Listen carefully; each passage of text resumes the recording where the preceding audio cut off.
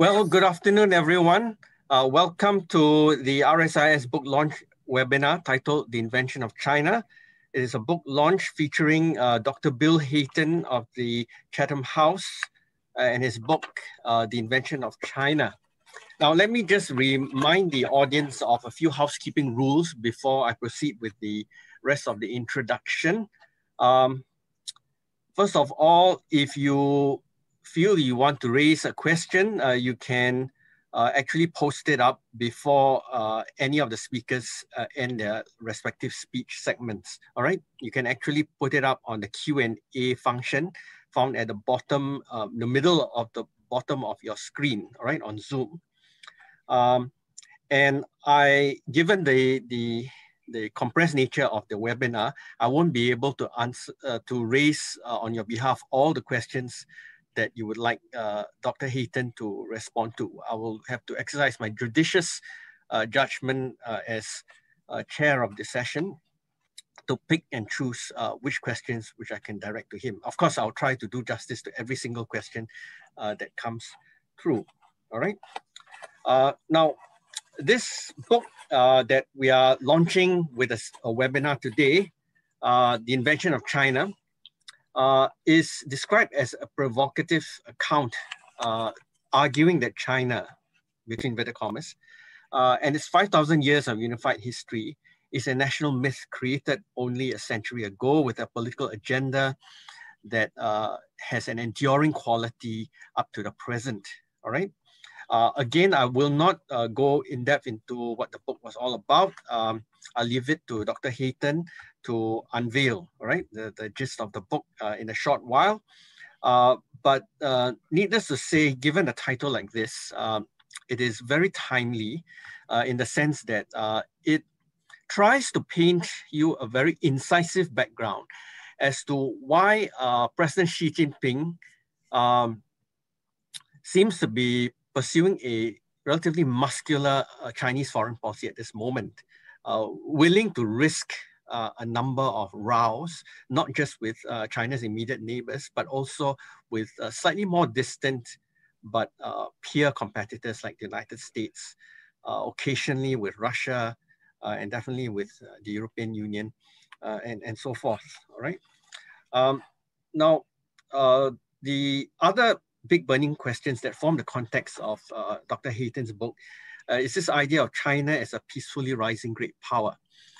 His book addresses this head on through historical readings, and from what I've seen of the preview of his slides, you know, he will give you a very deep picture about the intellectual roots of this great power. President Xi's ambitions and domestic supremacy is something that is also treated, perhaps not completely in a very direct manner, because this is a book with a huge historical suite. But nonetheless, there will be significant bearing on whatever you want to take away or interpret of President Xi Jinping's ambitions and domestic supremacy, and how the importance of manipulating the representation of China is crucial as a rampart of President Xi's ambitions and legitimacy and so on. And finally, what I found very intriguing about the book is this facet called Chinese nationalism. Now, Chinese nationalism is something that actually predates President Xi Jinping's government. You can talk about it as far back as 1911, 1912, maybe even earlier. Again, you know, it depends on how far you want to buy into Dr. Hayton's account of the invention of China as a 21st century nation. And you have to think through his provocations across all the chapters as to when this label China, the current nation state that we know it as, started becoming itself, all right? So that's the degree of provocation that this interesting book promises. And before I hand the floor over to Dr. Bill Hayton, just something about his background. He is currently an associate fellow with the Asia Pacific program at Chatham House, a leading think tank in the UK. And he's also a journalist with the BBC News in London and a regular writer on Asian political issues. He's also the author of The South China Sea, The Struggle for Power in Asia, also published by Yale University Press, and Vietnam, Rising Dragon, also published by Yale University Press. He had spent a few stints as a BBC reporter in Vietnam in 2013, 2014, and then he was also seconded to the Myanmar state broadcaster to work on media reform. So he comes with a wealth of experience reporting, scrutinizing Asia, and so on. Okay, Dr. Bill Hayton, if you're ready, I'll hand the floor over to you. Thank you very much indeed. It's lovely to be here. Thank you to RSIS for organizing this, and to Alan and Shreya for taking part. It's great. As you say, I come to this as an outsider. I got into the subject because of my research on the South China Sea, and that led me to thinking about other questions to do with territorial claims, and then into questions of identity and all the other issues that I try and tackle in the book. So what do I mean by the invention of China?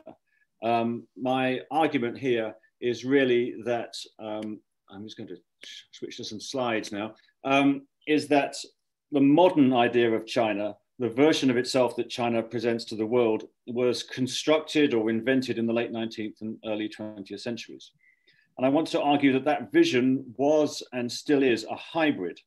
It's not authentically Chinese, whatever that might mean, and that this vision was primarily constructed outside the country by people who were in exile or who were sojourners or foreigners in different capacities. To abbreviate the story considerably, Europeans had over many centuries developed strong ideas about a place in the East called China, or perhaps Cathay. These were ideas based upon scattered reports from missionaries, traders, diplomats, and other travelers that had been embellished and filtered through European worldviews and taken on a life of their own. You might call it Orientalism. These ideas were then taken to Asia by a new generation of missionaries, traders, diplomats, and other travelers, where they received a different welcome from the people who were there. So the people involved in this process, some of the pictures here, were the ones who transferred these ideas, adopted them, and adapted them. In the late 19th century, therefore, as the Qing Empire endured successive economic crises, external attacks, and internal conflicts, reform-minded intellectuals within the empire adopted and adapted these new ideas to both explain the situation they were in and guide them to a path for salvation. And this process was turbocharged after the crushing of the reform movement in 1898 and the exiling of its leading thinkers to Japan. From then onwards, the intellectual development of Chinese nationalism was driven by people outside the country, whether in Japan, Southeast Asia, or North America.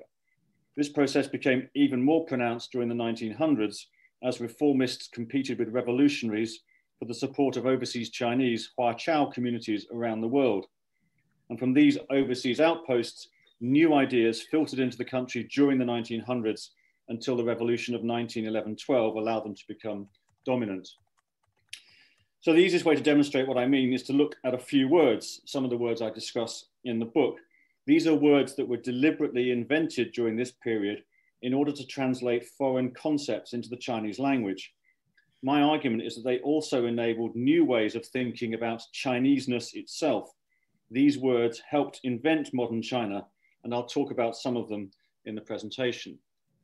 Now, at the outset, I think I need to acknowledge that a lot of this work is based on pre-existing academic work. What I've tried to do is create a narrative which will allow these insights to reach a general population.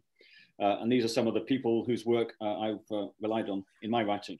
I want to make a slightly bigger assertion that I think that when we stand back and see the bigger picture of all of these linguistic inventions, we start to see the idea of China as a defined portion of the Earth's surface, one that's inhabited by a single nation with a dominant culture extending across all its territory and a single language.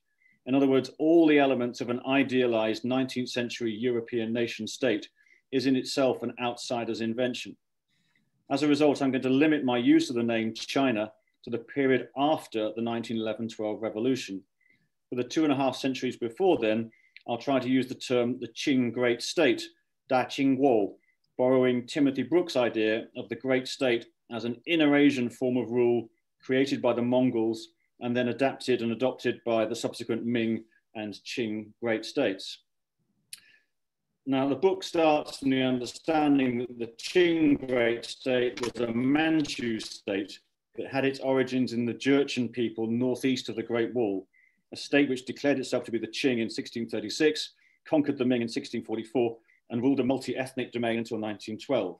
That would mean that China proper, the 15 provinces of the former Ming, were therefore a colony of an inner Asian empire. And to give you an example, if you go to the Palace of Earthly Tranquility in the Forbidden City, you may learn that it was the Emperor's honeymoon suite. But if you read Jeremy Barmay's book on the Forbidden City, you'll know that it was used as a place of ritual sacrifice in the Manchu tradition every morning. The court worked hard to maintain a Manchu identity right to the end. Manchu was a court language right up until 1912, and the leadership insisted that traditional archery be practiced and other sources of identity be maintained. Manchus were limited to certain roles.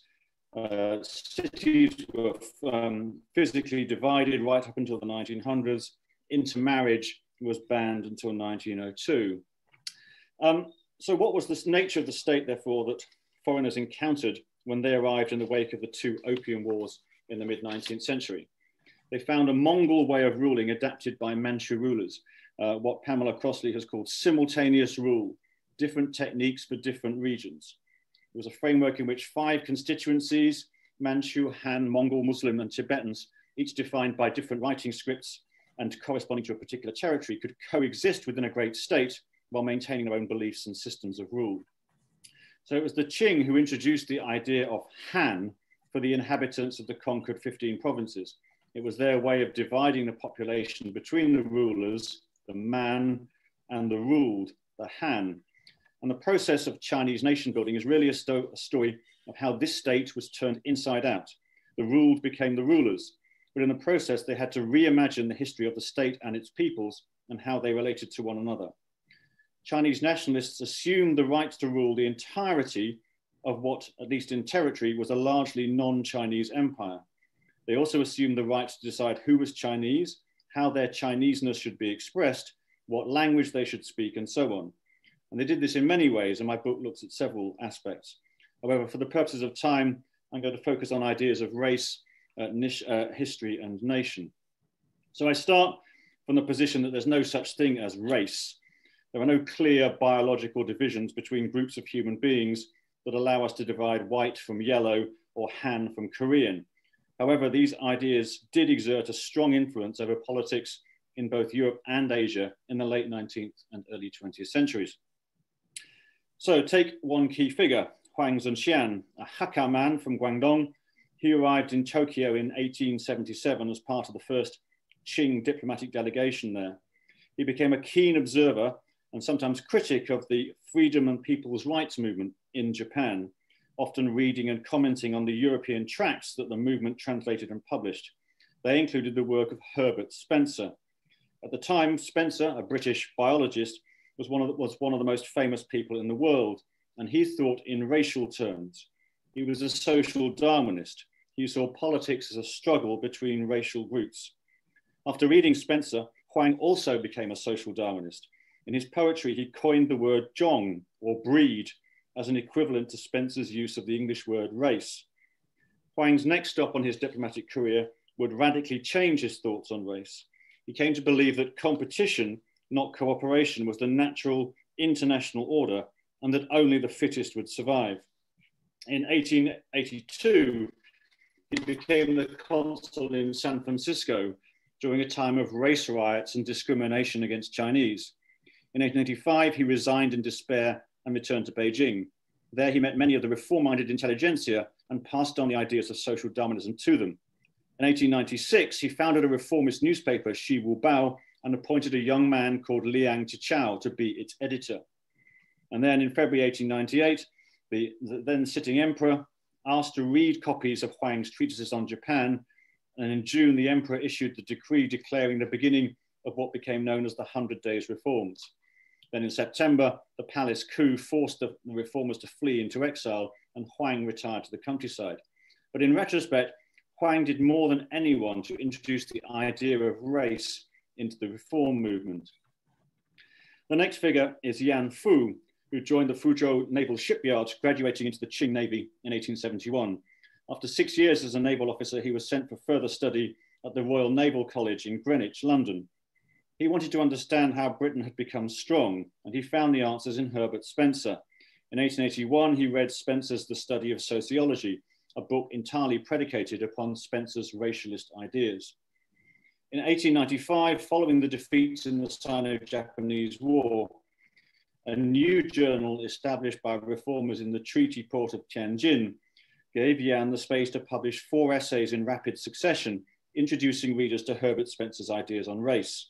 He borrowed Huang Zunxian's idea of the yellow race and told his readers that Manchu and Han and Mongol people were all part of this yellow race and that they needed to unite to fight off the whites. He also used Huang's word zhong as an equivalent to race. The story takes a different turn when Zhang Binglin gets involved. He had started as a reformer, and in 1898, he'd written a summary of Yan Fu's translations of Herbert Spencer. However, the suppression of the Boxer Rising in 1900 turned him into a revolutionary. He now argued that the Manchu were the problem and were never going to voluntarily mix with the Han. Writing from exile in Japan, he argued that the Manchu had to be overthrown. He adopted the word Zhu, meaning a family lineage, as a marker of difference. Zhang enlarged its meaning from the local to the national. The Han became the Hanzu and the Manchu the Manzu. The two groups were rival lineages, and therefore conflict between them became not just thinkable, but logical. So it was Zhang Binglin who joined the two terms, Zhong and Zhu, to form the modern word for race, Zhongzhu. We can say that Zhang Binglin invented the Han race in 1900. I'll turn a bit to history. Now, of course, histories had long been written in the region. However, in the 1890s and 1900s, new ways of writing history were introduced. Some people writing them had the explicit purpose of animating a Chinese nation. A key figure in the introduction of national history was a British Baptist ministry called Timothy Richard. He actually went to China in 1870 to preach Christianity, but by the 1890s, he was vocally advocating political reform as secretary of the Society for the Diffusion of Christian and General Knowledge among the Chinese, the SDK, sometimes known as the Christian Literature Society or the CLS. In 1894, as the defeats in the Sino-Japanese War became ever more humiliating, the SDK produced a Chinese translation of a British book, The 19th Century, A History by Robert Mackenzie. The purpose of the book was to show how Britain and France had emerged from Napoleonic wartime and poverty to become world powers.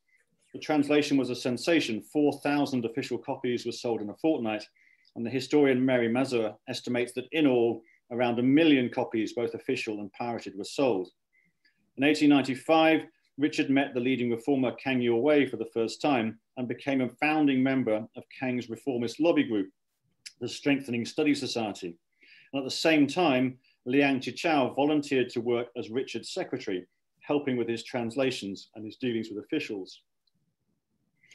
Richard also introduced Liang Qichao to social Darwinist ideas, and they inspired Liang to develop his idea of the group, or chun, as the best way to ensure its survival. Liang developed his idea of the importance of the group into a single-minded focus on the nation as the engine of history. In 1898, following the palace coup against the reforms, Liang Qichao and Kang Youwei fled into exile, where they would remain until after the 1912 revolution. Liang in Yokohama, Kang in various parts of the British Empire. In 1901, Liang published what would become the founding text for the Chinese New History, his History of China introductory essay. In it, he laid down the intellectual foundations upon which a nation would be defined and built. He writes of a place called Zhongguo, China, and declares that this Zhongguo is comprised of a single people with a history that binds them together and makes them different from their neighbors. He tore up the traditional ways of writing histories of dynasties and adopted a European classification of ancient, Middle Age, and modern. Liang wanted to modernize, but also to preserve the Qing Great State, and he needed an ideology that justified his arguments. He found it in a European view of history based on a social Darwinist view of progress, in which the authenticity of a nation was provided by its ostensibly ancient roots. So Liang's ideas about how to write national history were developing in parallel with his ideas about the nation. He was actually frustrated by the population's inability to take themselves seriously as a nation. And it was Liang Jichao who gave the Chinese language a translation for the word nation, but one that created problems which are still with us today. This was inspired by the work of a Swiss-German scholar, Johann Bluntschli, already well known to reformers in Japan. In a 1903 essay, Liang adopted Bluntschli's language and reasoning. Bluntschli made a distinction between what he called in German the Nation, by which he meant, confusingly for English people, the word people. Bluntschli's Nation, or people, became Liang's Minzu. He chose Minzu with the literal meaning of people lineage. Equally confusingly, Bluntschli used the German word Volk in the sense of the English word nation. Liang translated folk or nation as Guomin. So for Bluntschli and Liang, there could be several peoples or Minzu in a state, and a Minzu could even exist across borders. Guomin, on the other hand, described the citizens of a state. For Liang, a Guomin could include several Minzu, and since the future of the yellow race depended upon the unity of all the groups within the Qing Great State, he argued for a greater nationalism, a Da Minzu Zhuyi, to bring them together. Now, he and Sun Yat-sen had shared a social Darwinist fear of yellow race extinction at the hands of the whites. But just as importantly, neither of them had any time for the Han racialism of people like Jiang Binlin. Liang saw Manchus as part of the same yellow race as the Han, and Sun was opposed to the Manchu as a corrupt elite, but not as a racial group. However, in the subsequent arguments between reformists and revolutionaries, which I haven't got time to go into, the debate about who actually formed the Minzu became somewhat corrupted, and we end up with rather different definitions of what Minzu actually means, with Sun Yat-sen arguing for a single Zhonghua Minzu, or Chinese nation, whereas Liang Jichao was prepared to accept that Minzu were different groups living within a state, within a citizenry, if you like, to use another English word. The problem was that there was a political dispute here which had to be reconciled between Liang, who wanted to, and Sun, who wanted to maintain the maximum territory of the Qing state, whereas some of the Han-based revolutionaries, people like Jiang Binlin, were happy to maybe to let go of some of the outer regions, the Manchu, Mongol, Tibetan regions, and concentrate on a China proper, a Han state, as it were. And so the compromise that ends up coming together is one in which the actual definition of Manchu, of Minzu, remains contested. Now, I think I'm running out of time, aren't I, Alan? So shall I? Almost. Right. I'll just quickly skip through. I mean, another example is the word territory. The word territory, or the Chinese word lingtu, arrives in Chinese via Japanese. So again, it's Herbert Spencer and his text, which discusses territorial issues, which is translated into Japanese, and it uses this Japanese word ryodo. And then when Liang Jichao translates into a Japanese novel into Chinese, he uses the same characters, lingtu, and that's how we get the word territory arrives in the Chinese language. And you can see that the arguments over territory and actually the defining the territory of the state were never settled during the Republican period. And you had different ideas about territory versus domain or jiangyu. And the words kept changing depending on whether the revolutionaries or Yuan Shikai or whoever was running the state at the time. So it remained an unsolved question really right until the revolution of 1949. So I'll leave it there just for time, and then we can have a discussion. Okay, excellent. Thank you, Bill, for the very rich presentation. Now, the rest of this event will pan out as follows. I've been listed together with Assistant Professor Gong Xue of the China program here at RSIS as discussants. Now, since I have the simultaneous duty of being the chair, I shall limit my remarks on Bill Hayton's book to just 5 to 8 minutes, all right? And I'll leave the rest of the time to Assistant Professor Gong Xue, whom I will introduce shortly. Now, let me just say these things about the book. I compliment Bill Hayton for a very well-written, a very gripping account, and a clear mastery of micro-narratives.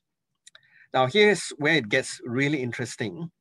I couldn't quite tell if this was a political commentary or a piece of history writing, all right?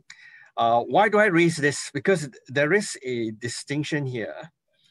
Because if this were a kind of political commentary, since almost every chapter ends with some kind of indictment or criticism of President Xi Jinping's policies, I would think that you need to devote a bit more comparative study or contextualization to how you view modern China today vis-a-vis its peers, all right? Here, I would encourage you to, if in the event that you wish to revise this in the second edition or write a sequel to it, that you need to keep in mind that the context of civilizational transitions, which is what I think your book is mostly about, needs to have this attention to the stresses of transition from one civilizational climate to another. Because the unstated subtext, and interestingly, you mentioned Herbert Spencer, is that you're talking of a China trying to make the transition from tradition to modernity. And of course, tradition has got multiple dimensions. So would modernity. In fact, today, those of us who conduct interdisciplinary research in the social sciences will say that there are multiple modernities, all right? And whole scholars have, whole sets of scholarships have built reputations on the idea that there's a variegated set of modernities out there. I would have thought that you would reference works by Benedict Anderson, Ernest Gellner, Eric Hobsbawm, where you talk about nationalism being intrinsically invented forms of politics. Can we not also put the preface of your book side by side with things that are happening, say, in the United Kingdom itself? In the wake of Brexit, you suddenly hear this rhetoric from Edinburgh saying that, oh, we need to reinvent the United Kingdom without Scotland, or rather, we reinvent Scotland without the United Kingdom. And the same thing is potentially happening across the English Channel in continental Europe. Was the European project intrinsically from the start a Franco-German story, and so on, and of course, we can't call out the definitive result of the American presidential elections just yet, but you're beginning to hear, okay, if you use your lenses to look at what's been happening in the last 72 hours, two Americas coming to the fore, represented by the two candidates for the presidency of the United States. So, it begs the question, if this were a political commentary, I think you need to make it clear that it was necessary, perhaps, for this multitude of intellectuals to have helped the present elite of China in their little ways, perhaps unscripted, unorchestrated, to imagine the nation, however, artificial it might be. Now, following from that, I want to raise this issue which resonates across all of Asia, not just China. The shock of modernity to Asian societies. The displacement of values was a very serious political earthquake, and also in many families, a personal earthquake. When the science, rationality, the idea of power and the need to push back against power, the idea of checks and balances, become the way you look at society and government. You have to understand when you argue that these intellectuals that you mentioned in the presentation were taken in by Herbert Spencer and any number of Western intellectuals from 2 centuries ago, were they prepared to say that tradition has to have a line drawn under it definitively, and then everything else has to be forward? Again, the shock of modernity upon Asian societies is something that most of us who study Asia, either in politics, history, sociology, etc., are still grappling with. Do we completely sever any study of tradition? It's because it is beyond history, beyond present history? Or is it a case of trying to understand why Asian modernities will not represent Western modernities. And finally, Asian studies and Asian research on IR, international relations, are increasingly trending towards recovering the past. What do you say to that? In fact, I have a little bit of quarrel with the way you represent the quarrel between China and Japan over the Ryukyu Islands. As I understand it from scholars based, between Taiwan and Japan, looking at certain indigenous sources from the Qing period, the Chinese gave way not because of a realist power play, because they wanted to hold on to the idea that this was a Confucian worldview. All right, the father needs to think of the best interests of the children. So if the children were being threatened by an outsider, and Japan, modernizing Japan under the Meiji period, was considered an outsider, totally drunk on Westphalian style realpolitik. So to preserve this idea that Tianxia was still, in a sense, benign, benevolent, and thinking of the best interests of the subordinates, they had to find a modus vivendi with the outsider Japan under Meiji control, and so on. All right, so I leave it there. And now let me quickly introduce my good colleague, Assistant Professor Gong Xue, who is from the China program. I've always known her to have gotten her spurs in the study of political economy, but she's a person also of very varied interests, as I found out over the past 6 months, since I've had to work closely with her on a number of webinars as well. And I think there is no better person to provide additional commentary to spark discussion on Bill Hayton's book than Assistant Professor Gong Xue. And she's also very well published. She's published in International Affairs, the Pacific Review, Contemporary Southeast Asia, and even the Harvard Asia Quarterly. All right, Gong Xue, you have the floor. Please keep your remarks to 15 minutes at most. Okay, thank you, Alan. Right, 2 years ago, when I first met Bill in Victoria, Canada, he introduced me his ongoing project, How China Was Invented. I was immediately struck by the word invention, which seemed to suggest, China didn't exist, contrary to my knowledge that China actually exists for more than 3,000 years. So during lunch, he shared how he traced historical archives, conducted interviews with academics, scholars, historians working on China, formally and informally. But now I think Bill's book comes right in time when we're encountering different but also difficult issues in the region and the world. For example, the sovereignty dispute issues in the South China Sea, identity politics among Beijing, Hong Kong, and Taipei, ethnicity policies on Tibet and Xinjiang. Since Bill introducing his book, I'm not gonna repeat. I want to highlight what fascinates me most is how we can actually draw many similarities of Bill's storytelling to the current global affairs. For example, in a chapter of Zhuquan, the sovereignty, Bill spent lots of space on analyzing the role of Li Hongzhang, a Chinese politician, general, and diplomat of the late Qing dynasty, who advocated for self-strengthening movement, but also the one who signed the humiliating Treaty of Shimonoseki, 辛丑条约, with the Japanese in 1895. While earlier this year, in January, when the Chinese Vice Premier Liu He went to see the current president, Donald Trump, who is still in power, don't know if he's next year, for the phase 1 deal agreement, the Chinese netizens are furious by Liu He's compromise offered to the United States. And then they made unflattering comparisons between Liu He and Li Hongzhang. So on the one hand, we have been hearing arguments that rising powers like China have challenged the legitimacy of treaties, territorial settlements, and global governance. On the other hand, China can be relatively accommodating, just as some of the historical episodes showed in Bill's book. In analyzing these issues, Bill adopts an outsider-insider approach to interpret Chinese history. Obviously, Bill is not the first one. Professor John Fairbank from Harvard University, Professor Wang Gengwu from NUS, etc., they have all successfully helped the intellectual society in interpreting China. Nonetheless, Bill used to be a journalist, had a unique way of interpreting China in a very interesting way.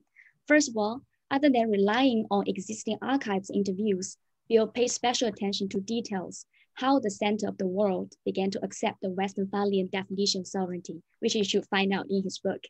For example, how the Qing dynasty employed an American in negotiating with Russian over the border disputes.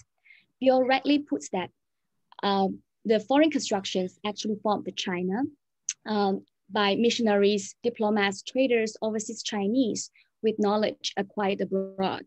China's history, in fact, has been assimilating and adopting ideas, concepts, and approaches since Qing dynasty. For example, the Dr. Sun Yat-sen invented the three principles, nationalism, democracy, and livelihood, 民主、民权、民生. The foreign construction has always been with China since then, although Bill didn't really cover in his book. For example, how the Communist Party adopted Marxism, how Deng Xiaoping took the journey of exploring the market economy experiments, and how China begins to assimilate the idea of modern governance, but with caution.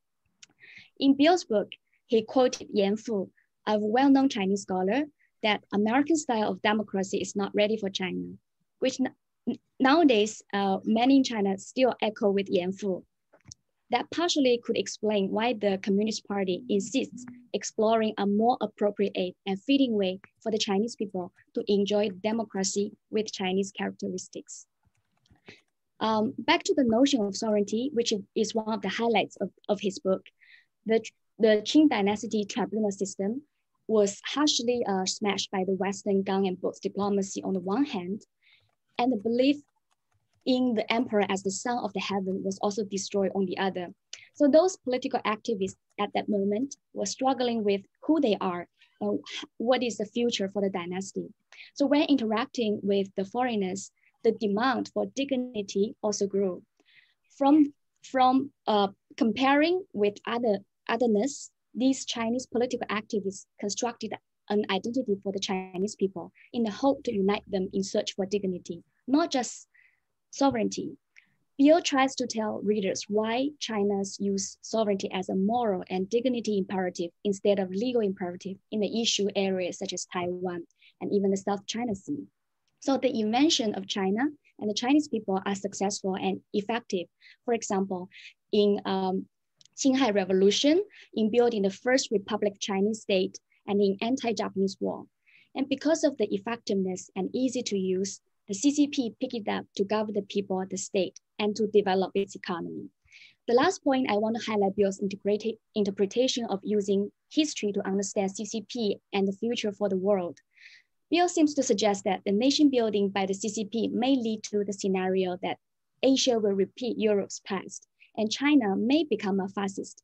Such debate has been ongoing for decades, such as in Aaron Friedberg's article. If the realists are right, it is suggested that it will be very difficult for the Asian states to achieve a stable and lasting peace in Asia as it was in Europe in the early 20th century. But for some others, it may also suggest a return to the hierarchical relationship in Asia that has deep roots in Confucianism and also reflecting the material power. So for almost 2,000 years before the arrival of the Western powers, the East Asian notion of interstate relations were Sino-centric. Most of the states in the region have long traditions, either cooperating with China or being subordinate to China, suggested by Samuel Huntington. He even suggests that instead of repeating the European patterns of international politics, Asia is more likely to replace on. Asia's past will be Asia's future. So here I want to highlight, Bill raised the warning bar in his book that the history may repeat itself, but I want to highlight David Kahn's words. To study the role of history is hardly to predict that it will replicate itself in the future. It is a warning, but not a prediction. As a great book, it usually comes with controversy, which I'm going to provide my humble opinion as a non-Chinese historian, but a scholar on China in international political economy. Bill, you have every right to naysay what I put here. Okay, first of all, I find out somehow it is a little bit problematic in terms of case and time selection. Bill can provide a more compelling case if he has examined China's history in a continuous way. Instead, he has selectively chosen part of China's history, which is Qing dynasty and partially history on the Republic China to draw a point, which may not be representative of the complete picture. By relating Qing dynasty, the Republic China, and Xi Jinping's role, it seems to downplay the periods of Mao Zedong and Deng Xiaoping in particular. For Mao Zedong, who initiated the disastrous inward-looking Cultural Revolution, destruction of the Confucianism and people's beliefs, norms, and religion that history has proved. But 30 years later, Deng Xiaoping started to modernize China, mostly by learning development experiences from its Asian fellows, such as Japan and Singapore, on developed state model. So the foreign construction is not just on the West, but also on the East. The case selection seems to overblow the Western influence while overlooking the internal drives of China to construct itself. That's first point. And my second point is somehow I feel it is a bit overemphasis on the impact of Xi Jinping's national building policies that includes identity and ethnicity policies in Xinjiang, Tibet, Hong Kong, and elsewhere in China. The majority of the narratives on CCP national or nation building policies is that the ruling party is suppressing local identities of minorities, as well as in Hong Kong, while CCP is trying to impose identities with the Taiwanese. The underlying meaning is that people should be careful of the CCP's national building project. Bill's book echoes with that kind of narrative. While I'm not saying that such arguments are wrong, I think such narratives need more careful examination by relating to the global political economy. So since mid-2000, the momentum toward an increasingly open and liberal world order began to falter, and people began to question globalization and integration. So the shift actually coincided with two financial crises. The first one originated from the US in 2008, and the second one emerged over the threat to the Euro and the EU posed by RSIS insolvency issues. So in both cases, the elite policies produced huge recessions, high levels of unemployment and failing economies, which triggers the anti-globalization sentiment. In other parts of the world, the 2011 Arab Springs that later turned out to be civil wars in Libya, Yemen, Iraq, and Syria, while in 2014, the desire for democracy and a local identity spread to Hong Kong as well, opening publicly the local and central frictions.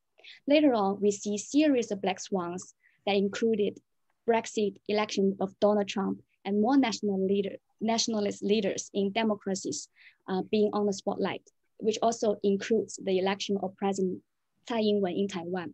So many of those elections in democracies share one similarity: mobilizing nationalism and localism, distinguishing us from others. So could this be also applied to China's case, despite no elections or referendum?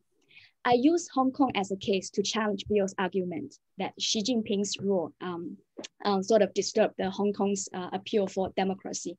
According to the public opinion program by Hong Kong University conducted from 1997 to 2013, the percentage of Hong Kongers identifying themselves as Hong Konger was more than 40% in 1999, but the identity of being Hong Konger was only 17% in 2008, while the identity of being Chinese was almost 40%, surprisingly.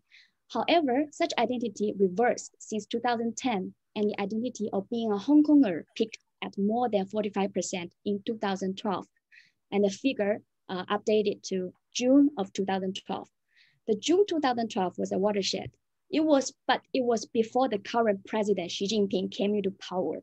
So why the identity changed, even without a stronger interference by Xi Jinping? So how such change actually correlated with the global anti-globalization and integration sentiment. My point here is China probably may not be an exception in the global trend that think about themselves and society in identity terms. Look at the identity politics in Europe. In the United States, they are still divided by the left and right and by races to some extent. So how can we single out these issues a result of CCP's role, while it could be the structural problems at the global economy, right? So it claimed China's current policy in Xinjiang, Taiwan, and Tibet, as well as the South China Sea, is the past that informs the present. Isn't it also part of the claims by the Republic of China as well? Would it be any different if Republic of China still rules China? As a hypothetical question, it's very difficult to answer. But how can we be so sure all the inventions of programs is a unique thing of the CCP? Why CCP is so exceptional? So Bill suggests that China has been flattening internal differences on the interest of national unity. Perhaps China's approach could be an attractive option for many countries, especially when the US and the EU, as exemplars of liberal democracy, are having their own problems now. So overall, it is a very engaging book. I believe once you read it, you will be guided by Bill's words in encountering historians, reformers, conservativists, while with those interesting historic anecdotes, which I have no idea of. It feels like you are one of these figures witnessing the world order changes. You can find out the cruise of Chinese aspirations and ideas in the book. It is a great book that definitely ignites us to discuss about China. And also it is a book about a reflection on how shall we integrate and judge the history. Thank you. All right, thank you very much, Assistant Professor Gong Xue. Now, in the interest of igniting wider reaching discussions, okay, I will try not to respond to too many of the questions myself, unless specifically directed to me. I would shepherd them directly to Bill and Gong Xue. All right. Now, before I ask Bill to respond, since this is his book after all, can I roll in two questions from the four that have been gathered so far on the Q&A channel into your response? The question by Matt Hansel, for instance, asks if you see any link to the process. Again, I referred to this author, to Ben Anderson's idea of the imagined community. You know, did you see a parallel in the way the CCP has tried to imagine, okay, this China dream, the once and the present and future prosperous China as a deliberate set of policies that will be locked in? And Matt Hansel also wraps this question into this imagining by asking also if you think that when the CCP single-mindedly pursues this obsession with building domestic legitimacy by narrating the history of the Chinese nation in a certain way, is it going to impact its foreign policy? All right. Gong Xue, please keep these questions in mind as well. I'll come to you in a short while. Okay, Bill, you have the floor first. Right. Thank you very much, Alan. And to Shreya, it's really good comments. Thank you. Can I just run through them as I made notes, if that's all right? So I'll start with Alan, and then I'll go on to Shreya. So you asked at the outset, is it political commentary or is it history writing? Well, I suppose my cheap answer is that it's trying to be both. It's trying to look at contemporary issues which bother the world about China. You know, South China Sea was where I started, but Hong Kong, Tibet, Xinjiang have all been mentioned, and try to kind of show where these problems have their roots. I mean, you know, you could go all the way back, you know, centuries to talk about the emergence of, you know, different political formations or whatever. But I thought this transition from the empire to the republic was key in this, with all the changes in definition about nation and so forth. What that meant, as Shreya pointed out, was that, you know, I skipped over the whole post-1949, you know, Mao and Deng period, because I was trying to show how modern issues have roots that go way back before the revolution, and to try and show, or the communist revolution, and show how there are commonalities between what communists are doing now, what the nationalists were doing in the 1920s, 30s, 40s. And to some extent that maybe looks at Shreya's sort of question at the end, you know, how would it be different if the Republic had remained in charge in 1949? In some ways, it might actually be exactly the same in some of these kind of nationality questions, because the communists built to some extent on the nationalities issue. Although in the book, I do talk about how in the 30s under the influence of Stalin and the Comintern, not just on the communists, but actually also on the nationalists, about how the nationalists were obliged to kind of follow a Stalinist model of nationalities. And there was this tension between, do you define national minorities and give them autonomy, or do you try and kind of smooth them out and make them a single Chinese nation, a single Zhonghua Minzu? And this tension has been there, from the 1920s onwards. But I'll come back to that. So, I mean, it's interesting how you phrased it, Alan. You were said, talking about a China trying to make a transition to modernity, which sort of makes me think that you have this idea that there was this primordial China that was there, which was waiting to come out into the open, which is, in my view, that's an idea that Liang Qichao invented. That there wasn't a primordial China. That you had a civilization, you had a shared culture, that sort of thing, but there wasn't necessarily a belief that there was a place, well, certainly not called China, because China is an English word, but was it called Zhongguo? Was it called Zhonghua? What were the different, was it called Huaxia?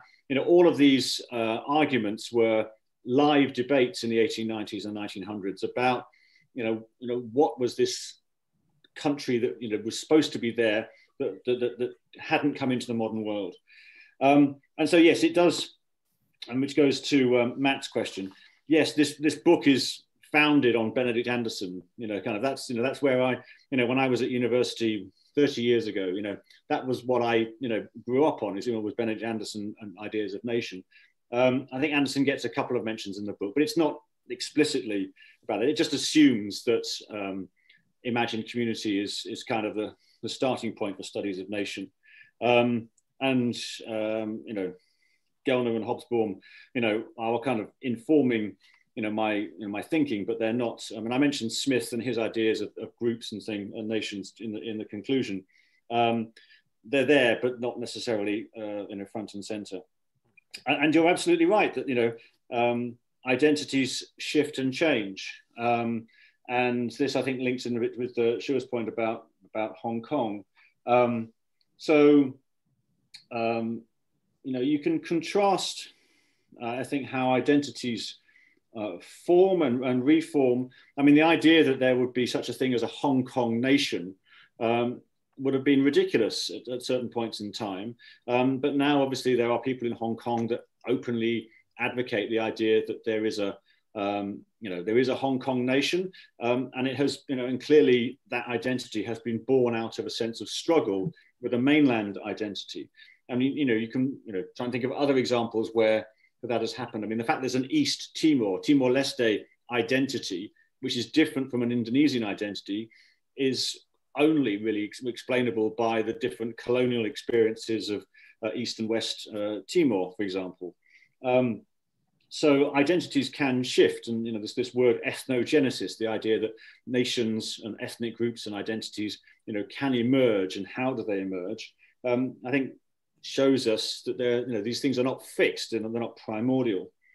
And in the UK, as you point out, we are probably about to, in the next few years, go through another round of debates about Scottish independence and so forth. And I mean, it's interesting, I think, that, I mean, if you look at the sort of the periodization across Europe, we had a kind of century from 1848, the nationalist sort of liberal revolutions of 1848, up to the end of the Second World War in 1945, which was the kind of the high point of the nation state in Europe, where people were trying to break away from the Austro-Hungarian Empire or whatever and say, no, I am Czech and I'm Hungarian, or I'm German, I'm French. And the result was a century of war, genocide, and instability. And after 1945, the idea of coming together, the reduction of the importance of borders, autonomy for minorities, freedom of movement, these kind of things became more important. And we moved back to a kind of a pan-national view of a continent, where a lot of these disputes were moderated because the practical issues that people objected to about minorities being on different sides of borders and things, they could be ameliorated. I mean, we're seeing tensions now, but I think, in the EU, as in the other 28 states, not including the UK, they don't really seem to be territorial questions. I mean, Catalonia would be the exception to that. In the UK, it's becoming territorial again. It's Scotland, it's Wales, it's Ireland. And interestingly, COVID has made that more acute because we've had different rules in different parts of the UK, which has probably emphasized this. In the Americas, it doesn't seem to be a territorial question. These identity questions are ones about what it means to be an American, but it's not about, at the moment, it's not about Texas breaking away, from the Union or something. And whether we're going to talk about, I mean, it's interesting, as we're talking today, are we going to, I can imagine journalists now, depending on what happens in Pennsylvania, it's like, it's either going to be, populism advances or populism retreats, and it'll just entirely depend on an election result in one state. Yeah, so going on, sorry, I'm kind of scattering around now. I mean, I try to look at, kind of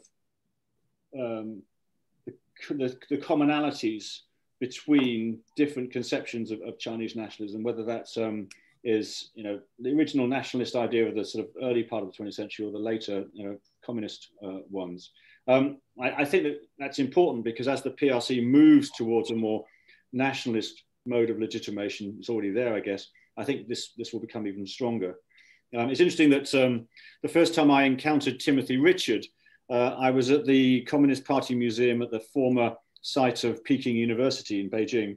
And I think Timothy Richard is the first picture that you see in the, after Marx and Engels themselves in the museum, because Timothy Richard was the first person to use the words Marx and Engels in Chinese in one of his translations. So he gets a special place in the history of the Chinese Communist Party. But what I didn't want to say that China was unique in this, but I think it's interesting because I think all states have gone through this invention process. In some, Britain, in Italy, in Germany, it was about building up fragments of a putative nation or country into a whole. Whereas, of course, in China, with the Qing Empire, you could contrast it with what happened with the Ottoman Empire. So both of them were extensive land empires, which ruled peoples that spoke different languages, different cultures. The Ottoman Empire fragmented. It's 9 hours. And retreated to a core, a Turkish-speaking core, with obviously problems with Kurdish and other minorities. And the Arab states went their own way. Whereas in the case of the Qing Empire, it was the territory was held together, and the national question was dealt with internally. And I think the contrast to why one went one way and one went the other is interesting and important. But it's interesting, and if you look at the Arab states, I mean, they all share a culture, or, the same written script, largely, Muslim in belief, with some Christian elements and other elements. And yet we don't, there is an Arab nationalist dream of that all the Arabs are one people, but yet there are separate nation states, or separate states at least, we're not going to argue whether they're nation states. That could have been the fate of the Qing Empire if a different revolutionary outcome had happened, if the Han nationalists had basically won and and China had just become China proper, and Tibet, Mongolia, Manchuria, Xinjiang had kind of been allowed to go their own ways. We could have been in a different situation. I'm not saying it would have been better, but it would certainly have been different. So yeah, I mean, my only other thought on the Ryukyu point, Alan, is that I think the Qing basically had no choice but to give way on Ryukyu, and so they had to put the best spin, the best face possible on a fait accompli. But I'm prepared to to learn more about that if you think there's a different thing. For me, I think the importance of the tribute system was for domestic political legitimation. The idea that people were coming from abroad to pay tribute to the emperor in Beijing actually had a domestic political purpose, which is to say, look, all these outsiders recognize me as the leader, so you should too, domestic people. So actually, I think that's been rather underplayed in histories of tribute system, that it was really more for domestic consumption than actually a way of ordering the region. But that's another story. Okay, thank you, Bill. Gong Xue, would you like to weigh in on any of these issues before I launch the next set of questions at both of you? Not at this moment. I think, okay. Yeah. All right, then back to Bill. Now, apparently a number of questions keep zeroing back on the identity issue. How uniquely is this nation building process in China that you've dealt with in the book in terms of whether you would be daring enough, bold enough to assign some uniquely Chinese characteristics to it? That's a question by John Huang. And Edwina Shaddick asks if Han exclusivism did not exist, how did it creep into the official discourse? Okay, is this too much to handle? Well, on the second one, I'm giving a talk on Monday for SOAS China Institute on, I've called it the invention of the Han race, just to wind people up. And I'll go into a kind of bigger talk on the race question. So feel free to come along to that. But I mean, I think that in summary, the Qing had already, when they took over the Ming state, they had already had a division in their heads between Han and Man, between themselves and the people they were conquering. I argue, well, I follow somebody else in arguing that Han was a word that people in Inner Asia had used to describe that lot, you know, the people over the hills. You know, it was a word that it was a foreigner's word. You know, people who were living in China, shall we say, called themselves Hua. They didn't call themselves Han, by and large. I'm waiting, you know, correct me if I'm wrong. So when the Manchu, when the Qing arrive, they have this category for Han for the people that they're ruling, but actually and then the bigger distinction is between the military, the banner units, and the civilians, between Qi and Min. Han becomes important in the context of the revolution, in the context of the battle between the reformers who are basically trying to say, we don't need to overthrow the empire, we can reform it from within. And so therefore the Manchu and the Han need to kind of, you know, meld together and become a single people. Whereas the revolutionists were saying, no, that's just impossible. We just got to get rid of these Manchu. And, you know, for some people, that just meant putting them from power. For some, it meant expelling them physically. Others, it actually meant genocide. So that whole notion of why Han becomes the identity is very much wrapped up between the arguments between reformers and revolutionaries around 1900.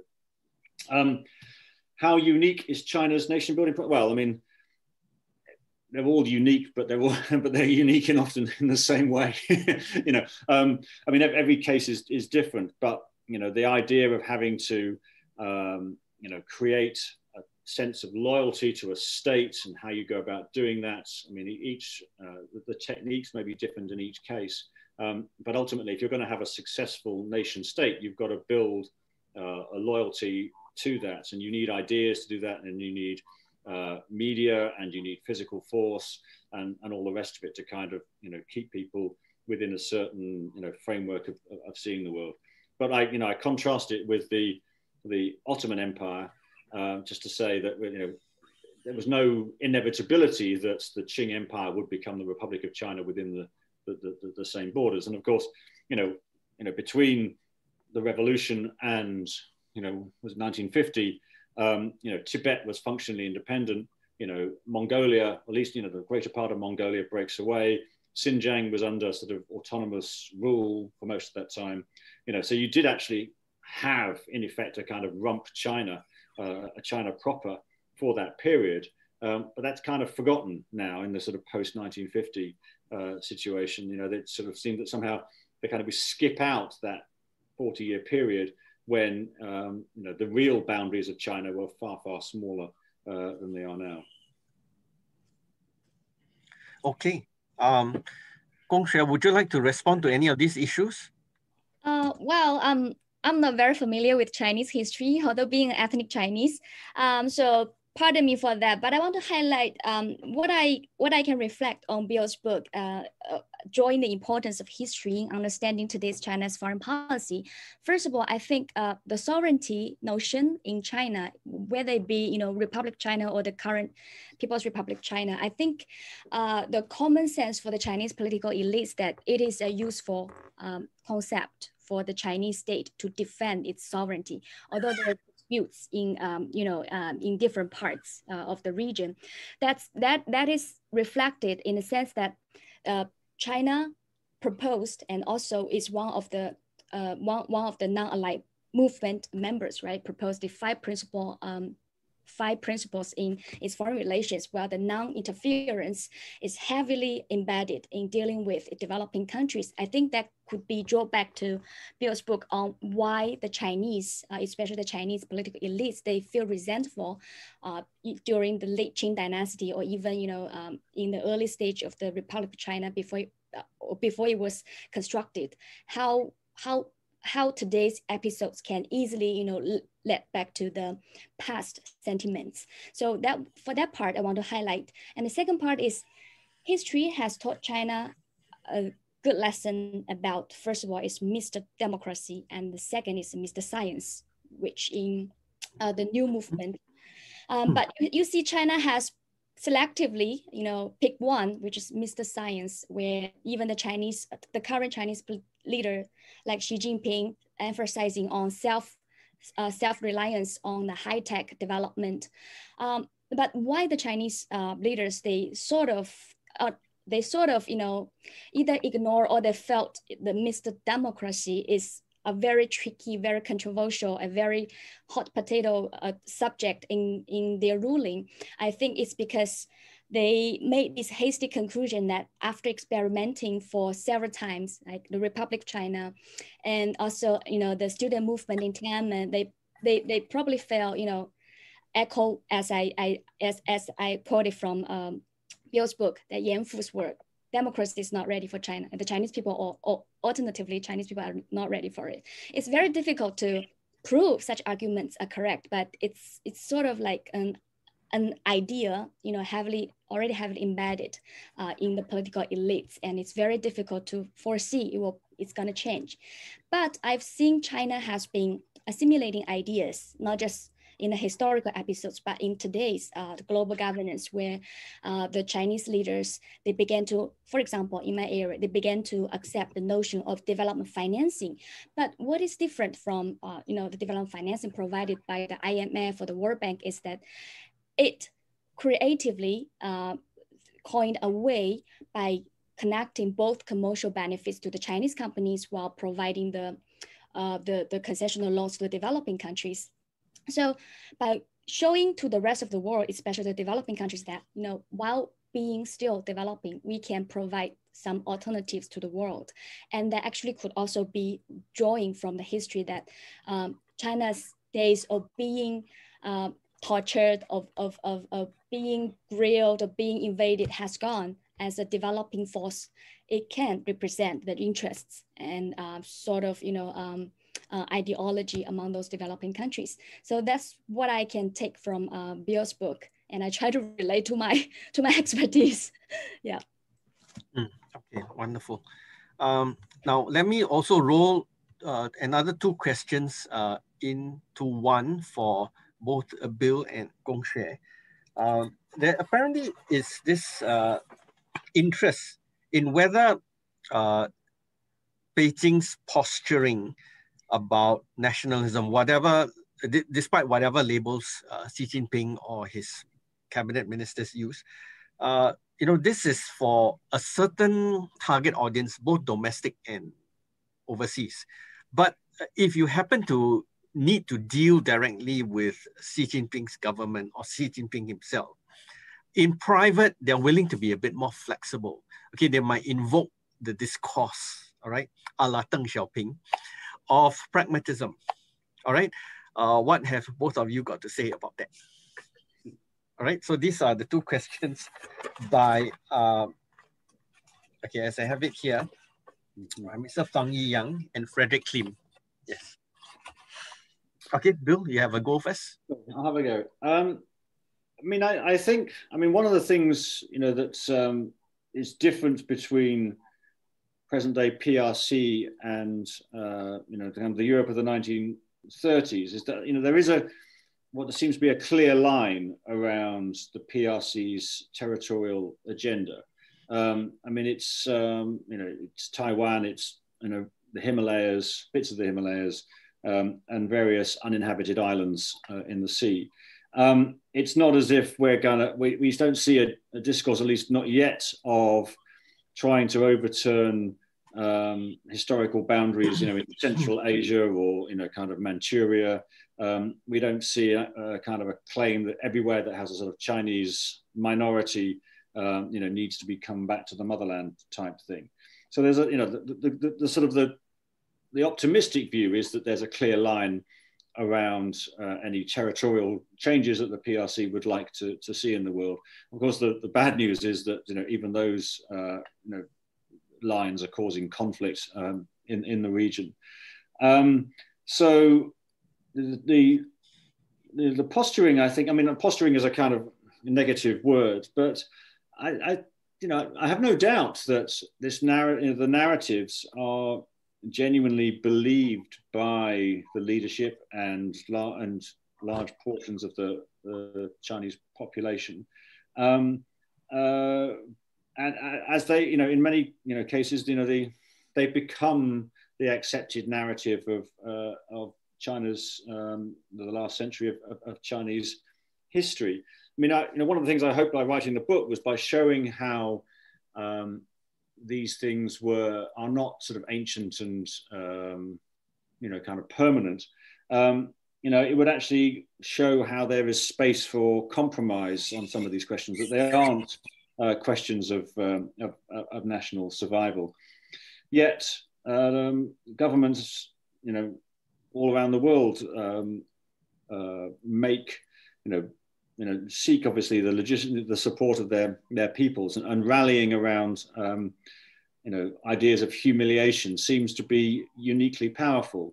I've been looking in my South China Sea work at Vietnam, and when Vietnamese became interested in the South China Sea islands, and it's interesting that although early part of the 20th century, in the mid part, first the French and then the Vietnamese governments were taking actions in the South China Sea, they didn't really excite the population. It was only in 1974, when there was a perceived humiliation that China invaded the Paracel Islands, suddenly it becomes an emotional issue, becomes a rallying point. So it kind of seems as if the idea of humiliation is really important for building national solidarity and support for governments. And you see this in China in the 1920s and 30s. It was deliberately cultivated, this idea of loss of territory as a means of kind of mobilizing the population. And of course, with the Japanese attacking in the 30s, it became an acute issue. And so, kind of nurturing this sense of loss and humiliation and the need to restore greatness is a fantastic mobilizing force for Xi Jinping. And it's worked in other places too. The question is, how long can you sustain it? How long can you tell people we're on a kind of march to greatness and all the rest of it, before they think, hang on, no, we're not. Interesting. Gong Xue, would you like to weigh in on any of these questions? Yes. Regarding the nationalism, I want to flip the narrative around on the bottom-up nationalism, which actually the Chinese government find it more difficult to handle with. It's okay. I would agree. Nationalism can be designed from top-down level, right? For political, propaganda purposes, etc. But nowadays, if you look around through the Chinese netizens' responses towards some commodities, towards those advertisements, there are many episodes that CCP cannot control because of the technology. For example, in a Dolce & Gabbana luxury brand, right, which intentionally exclude Hong Kong and Taiwan as part of the Chinese sovereignty, and then it faced boycott from the Chinese netizens. And in Bill's book, he also highlighted a case in Gap. I think it's an American brand, which also encounter the same boycott. But as the Chinese leadership is trying to show the world that Chinese market is still attractive, by improving on its investment, clauses on improving its investment environments, etc. If the party cannot handle it with care, there will backlash. Those economic nationalism will definitely backlash Chinese government's efforts to build a much more benign market for the world and for its legitimacy itself. So I think instead of instead of countering or arguing with the Chinese government, I think we should pay more attention to the Chinese netizens, to what extent they play a civil, the civil warrior role in Chinese foreign policy. Okay, thank you very much. Now, one last question comes from Matthew Hensel. Okay, I shouldn't say last question because we still have roughly 13 minutes more to go. He circled back to the issue that Bill raised in his last closing comment.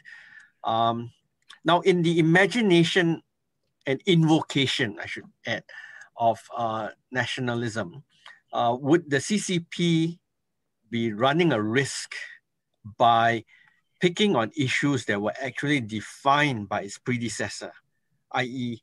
the nationalist government under Yuan Shikai, Jiang Jieshi, and so on? Okay, Bill, would you like to take this on? Yes, I guess they are running a risk, of course. The risks are of conflicts. Obviously, in the question, the case of Taiwan, if we're, potentially in the South China Sea, and obviously in the case of the Himalayas, there have been literal conflicts. I guess the party thinks that it can win, and it has a purpose and a plan over the long term. So in that sense, maybe they don't see it as being a risky venture, and that they think their staying power is going to be greater than that. For all the kind of shouting about the South China Sea, China hasn't really incurred any substantial costs. It may have incurred opportunity costs, things that could have happened, haven't happened. Frankly, I think if China had done absolutely nothing in the South China Sea over the last 20 years, it would actually be in a stronger position than it is now. Because its natural kind of rise, size of its economy and all the rest of it would have caused a reordering, but by being overly assertive, it's prompted a reaction which has made its life far more difficult than it needed to have been. And it's also proven, in the case of Xinjiang, it is entirely possible to put millions of people in detention centres and not really suffer any consequences beyond some criticism on Twitter, frankly. So I don't really see where the risk really is to the leadership at this point, unless it's a kind of a long-term corrosion, whether it's a kind of a sense within China that the leadership is going too far. But I don't really see where it's losing at the moment. And I think the narrative is sufficiently powerful to convince enough people to stick with the leadership for the time being. Okay, thank you very much. Kongxia, would you like to weigh in on this question? Oh, I'm not very. As I said before, I'm not a historian. I really.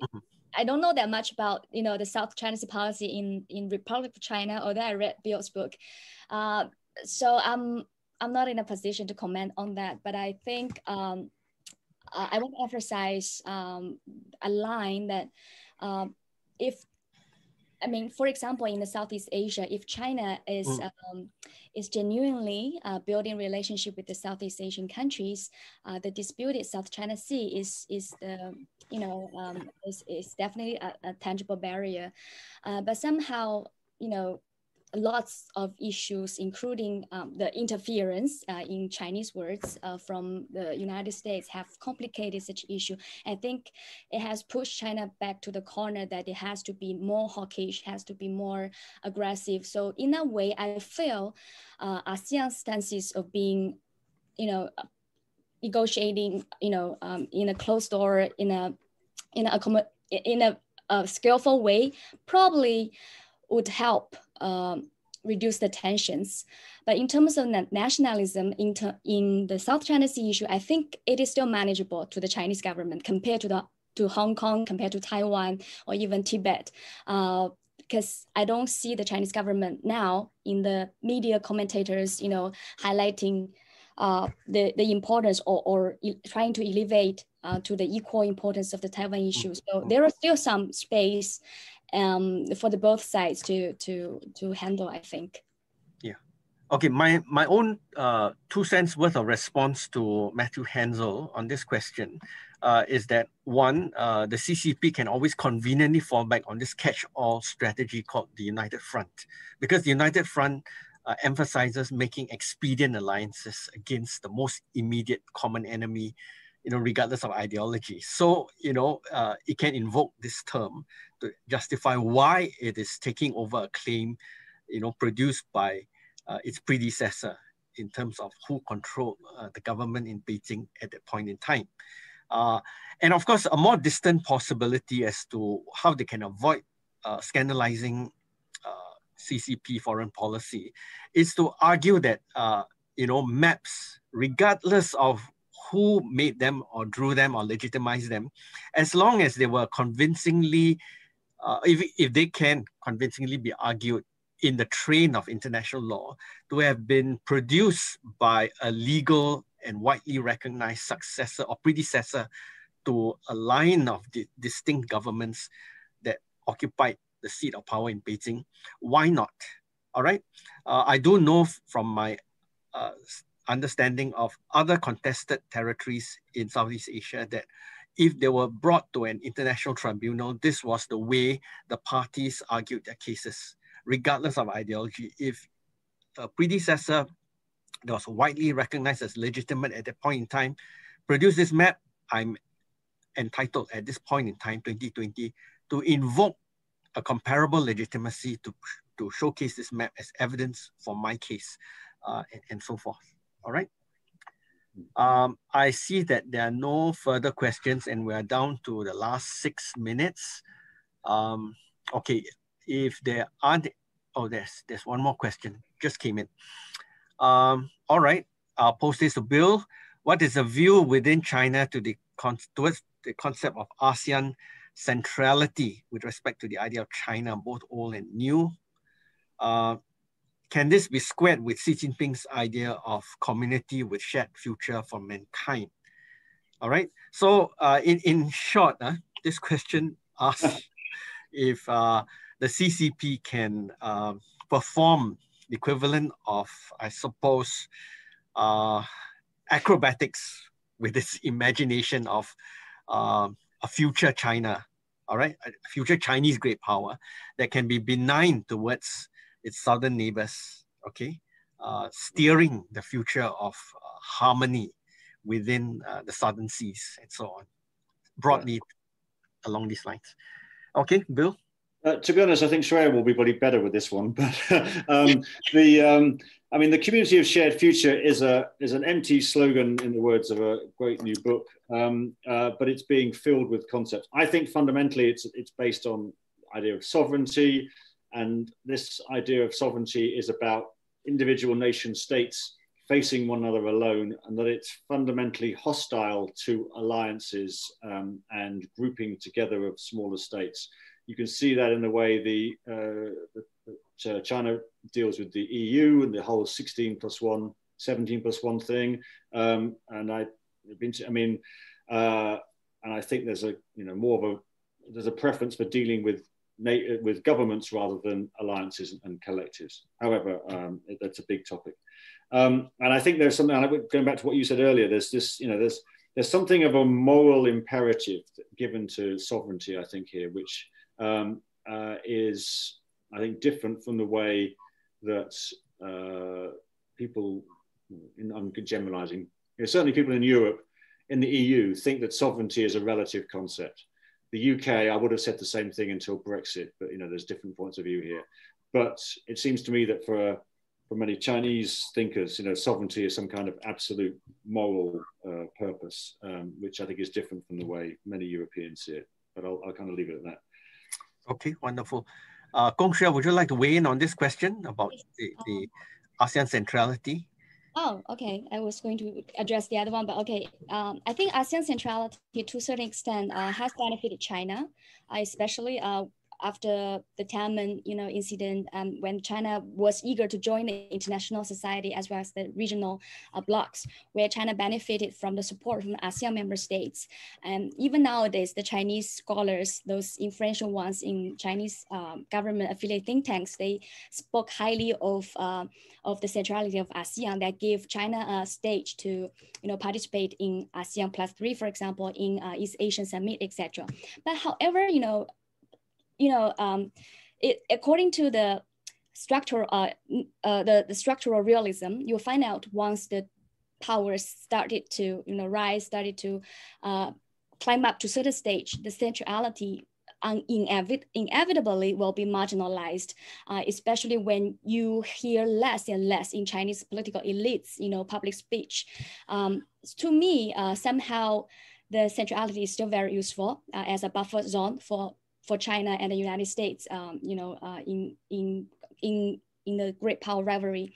But it goes back to the point of ASEAN, how they conceptualize centrality themselves and how can they safeguard the centrality. And regarding the narratives on the shared future, I agree that it's an empty slogan. It has been repeatedly, shown in Chinese leadership. For example, the Peaceful Rise, Coexistence, Harmonious Society by Hu Jintao, for example. Those actually show that China has no universal value to show the world, unlike the West, especially the United States. What it can do is try to borrow the ideas from history, where Bill introduced a bit on his book about the Datong, the conception of the great harmony. I think most of those foreign policy slogans, resemble the past, and I think you can find the answers from Bill's book. Okay, excellent.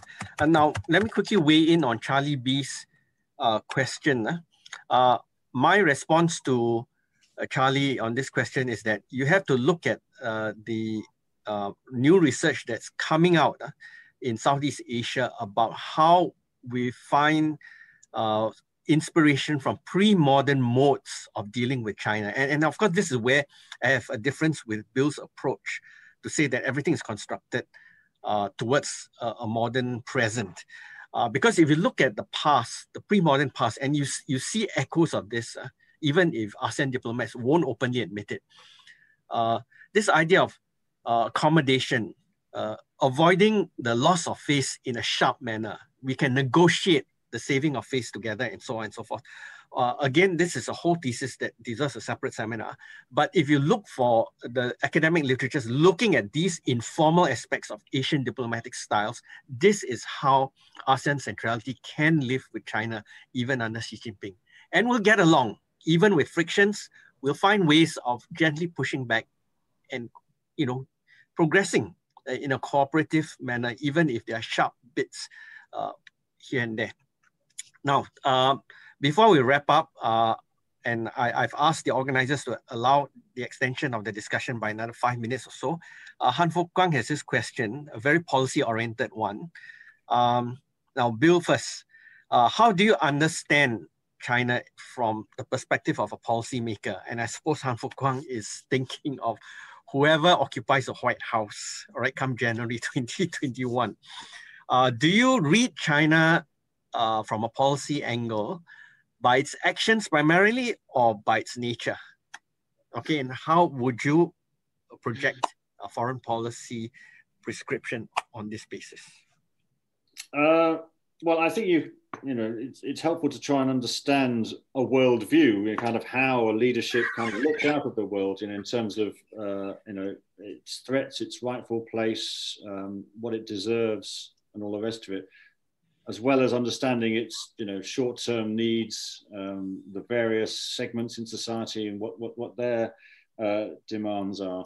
I mean, I think we can assume that China under Xi Jinping is going to, carry on its course.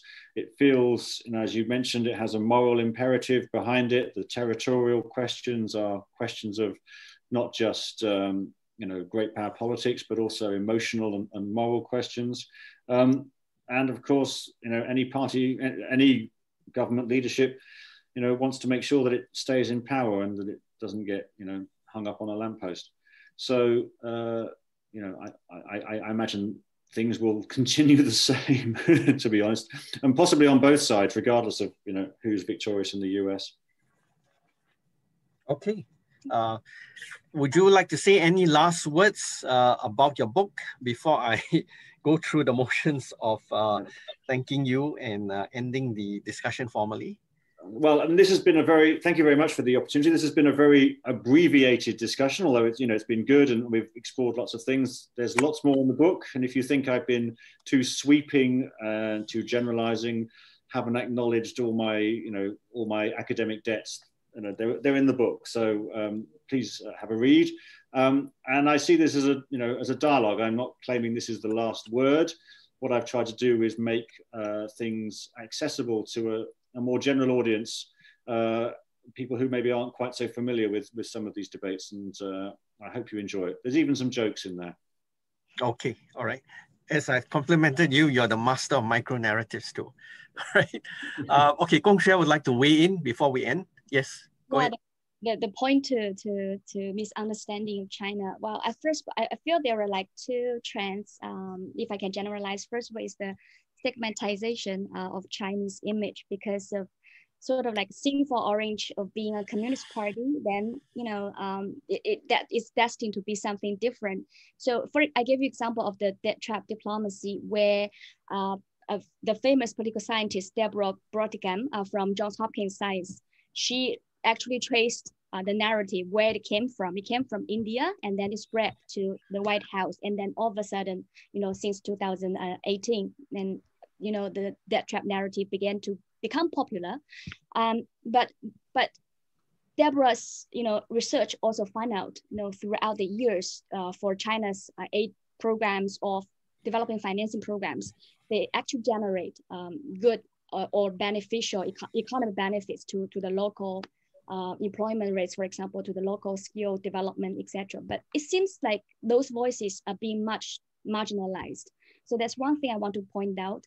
And second is the overlook on the diversity of voices, which actually taps on the first point is the Chinese voices are not being heard, but it's not really the international society's fault. It's also, Chinese government, they're being inward looking, and they're also restricting on the speech rights for the Chinese scholars and also perhaps journalists.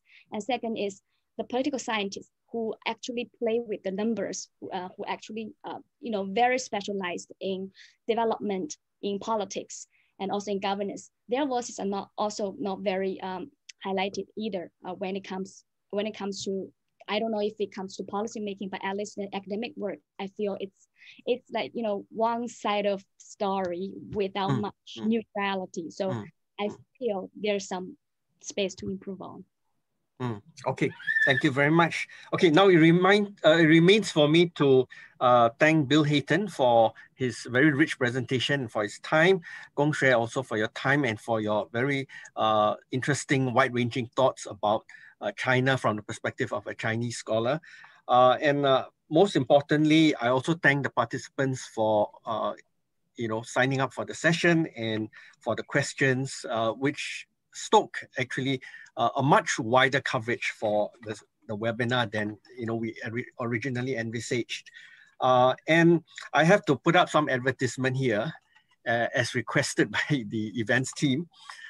In the event that you'd like to follow up on Bill's slides, drop the RSIS events team an email, and the email can be found on the original e-flyer or advertising email sent out earlier. And if you'd like to follow up by buying Bill Hayton's book, you can contact the events team for an e-flyer, which in any case was circulated with the original advertisement for this webinar. In any case, we will also flash a QR code. So for those of you who are very quick on your mobile phones, you can take a snapshot of the QR code as soon as this webinar formally closes, or you can just take a screenshot of it, save it to your Microsoft PowerPoint slide, and then at your leisure later, you can scan it with your mobile phone and use the usual mobile payment methods to acquire the book. It is being offered at a very special price just for this book launch at Singapore $18.45, okay, which is a huge, huge bargain. If you want to buy this softcover edition at this point in time. Do look out for future RSIS events, including a very interesting one coming up next week about Europe and the Indo-Pacific, okay, or rather the principal European powers' reactions to the vision of the Indo-Pacific coming up early next week. With that, I think I should sign off here, and thank you and have a great afternoon. Thank you. Bye. Thank you.